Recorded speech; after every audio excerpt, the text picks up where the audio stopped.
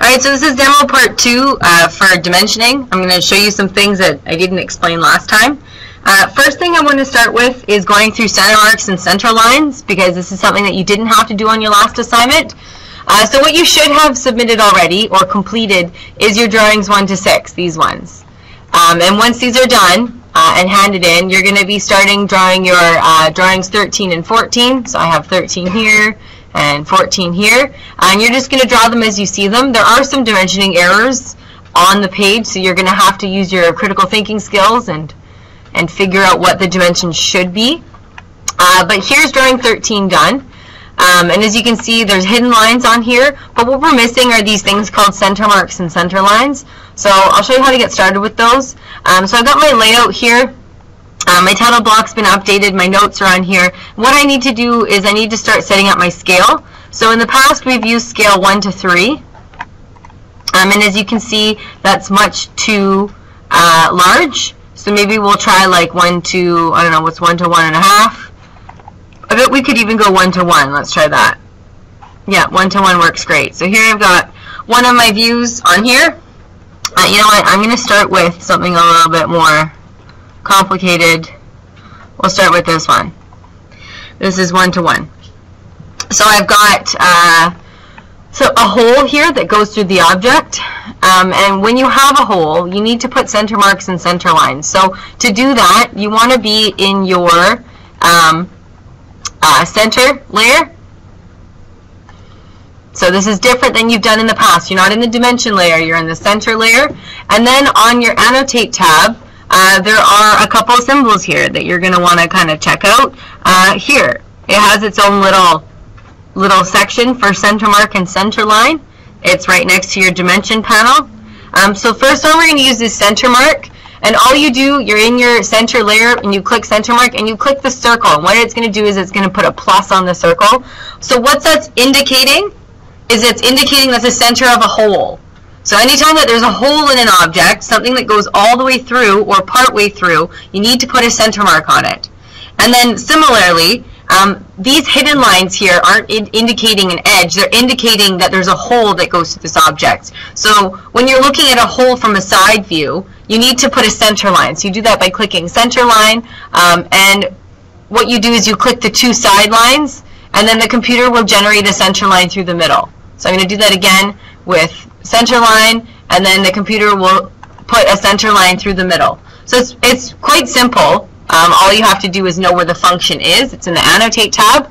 But center marks and center lines are specifically for holes. So when the object has a hole, you need to make sure from the top view, not necessarily the top view of the object, but the top view of the hole, where it looks like a circle. It needs to have that plus. It needs to have that center mark. And the side view of the hole needs to have a center line through it. Are there any questions at this point about center marks or center lines? So the next thing we need to do, in this drawing, your dimensions are given to 2 decimal places. And our computer is still set up, I believe, to have 1 or no decimal places, because it was, our drawing 1 to 6 was like 12.4, not 12.5, that kind of thing. So we're going to go into our dim style manager, and we're going to make sure that everything's set up properly. So in here, in primary units, you want to make sure that your precision is set to 2 decimal places. It should have been set to just 0. But we want to change that to 2 decimal places because we want the assignment that we dimension to have the same precisions as the dimensions given. So we've changed that. And now I'm going to go into my dimension layer. So we're going to trade up to the dimension layer. Go away. There we go. And a couple changes, I guess, with dimensioning. So a couple of symbols that I want to mention and a couple rule breaks that you can do. So there's a couple of symbols that I'm going to talk about. One of them is SYM, and the other one is TYP. So these are symbols that you can add to dimensions that are going to simplify your life. So the first one being SYM is short for symmetrical. And then TYP is short for typical. So I'll put those on here. Oh, where did my text box go? There we go. So SYM is symmetrical, and then TYP is for typical. Now here's kind of the rule with this. Symmetrical is a symbol that you can use where your object has symmetry. It's the same on one side as it is on the other. So when your object has symmetry, this is something that's used for distances and I guess like length measurements. Typical is where something is the same somewhere else in the drawing. So if it's the same, this would be something that would be used for fillet, something for radius, for diameter of circle. Ooh, I'm running out of text box. For a diameter, maybe a chamfer, this kind of thing. So these are features. Typical is used for features on an object, and symmetrical is used for like distances, measurements, and lengths, or length measurements. So an example on this assignment would be, let's start dimensioning this like we would normally. So we're going to dimension like overall length, and then I'm going to dimension overall height, and overall width I'll put here between this and the notes. Okay, so I've got overall length, overall width, overall height. Now I've got to add in some of the features. So one example where you might want to use SYM, right, that's where we're using for a measurement, is here. So this measurement here is the same as this measurement here on this object. In fact, the object is symmetrical. So this side of the object is the same as this side of the object. It's almost mirrored. So what I would do is I would put this dimension here. So to dimension this object correctly, I would either have to put it on 2 times, like this, or I could make this more eloquent by double-clicking in here and adding, oh, I don't want you to, don't clear, there we go, and adding SYM. So what if I add SYM to this, I can delete this one. So now that's made my assignment more eloquent because I've got to take one more dimension off the assignment by adding a symbol. TYP is really, really helpful if you have like 4 holes in the object and all of them have the same diameter. You only have to dimension one of them. Give me the diameter and then tell me it's TYP, and then you don't have to dimension the other ones, and it saves you a lot of time. Other things that we need to keep in mind when we're dimensioning is the person making this object needs to know where the center of the hole is located. And to do that, we're going to have to break some rules. Right? To dimension to the center of the hole here, we could do that, but it would cut right through the object.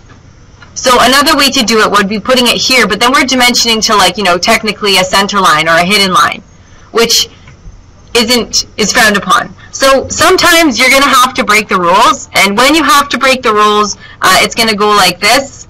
So the first rule that you can break, so if you're going to break the rules, the first rule you're going to break is putting a dimension between the object and the border. The second rule, if you need to break it, would be this one, which is putting dimensions to a hidden line. And then the third rule, if you're going to break like this, would be dimensioning through or inside an object. And then I'll just color code them so it's like more clear. So if we do this, this would be kind of like green means go. If you have to, this would be not so bad to break. Hidden line would be like yellow. Proceed with caution. Try not to break this rule. And then through or inside an object would be like red. We really don't want to break this rule. So these are kind of the 3. Oh, this one you can hardly see. Object and border, your hidden line, are through or inside an object. Maybe we'll change this to like orange so you can see it. It's orange. There. That works. Now, the other thing to consider is I would break object and border and hidden line, both of these, before dimensioning through an object. So like I would put a dimension down here to a hidden line before I would dimension inside or through an object. So that's something to consider. Sometimes you're going to have to break the rules, and when you break the rules, you want to think about it in this order, right? Dimensioning between the object and the border first, dimensioning to a hidden line or both, and then lastly through or inside an object. So those are things you want to consider. But what I was saying with the hole is you want to tell the person making this object, you want to tell them like where the hole is located, where the center is located. If you've ever taken woodwork or metalwork, which you should have in grade 8, you should have done a little bit of stuff, you lay out the hole from the center. So it means that you measure the hole to the center to lay it out. So I've given here this where the center of the hole is located in X, but I also need to tell the person making this where the center of the hole is located in Y. Now I could do that here. I could click from here to the center of the object and pull out why shouldn't I do that though? Like why should I avoid doing this? What is incorrect about this? Just put up your hand if you know. Why should I not put the dimension here? We just kind of talked about it.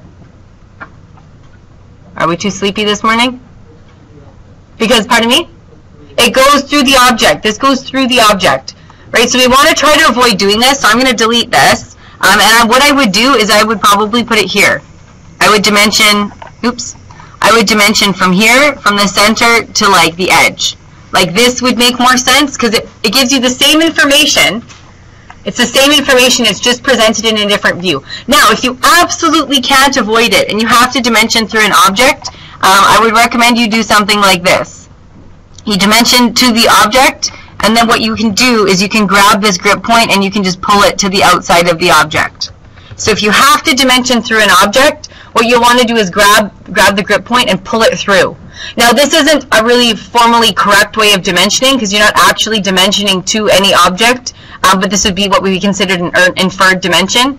But if you have to, there's like no possible way that you can avoid doing this, I would do that. I would pull the dimension through the object. Now sometimes you're going to have to dimension inside an object. There's really no other way, and that's going to have to be okay, right? There's really no other way to do it, so you have to go with that. So I went through center mark, center lines, changing your dim style. I talked about using SYM and TYP. And then I also talked about when you have to break the rules of dimensioning. So that's pretty much it for the second part of the dimensioning demonstration. Are there any other questions? All right, that's it. Get to work.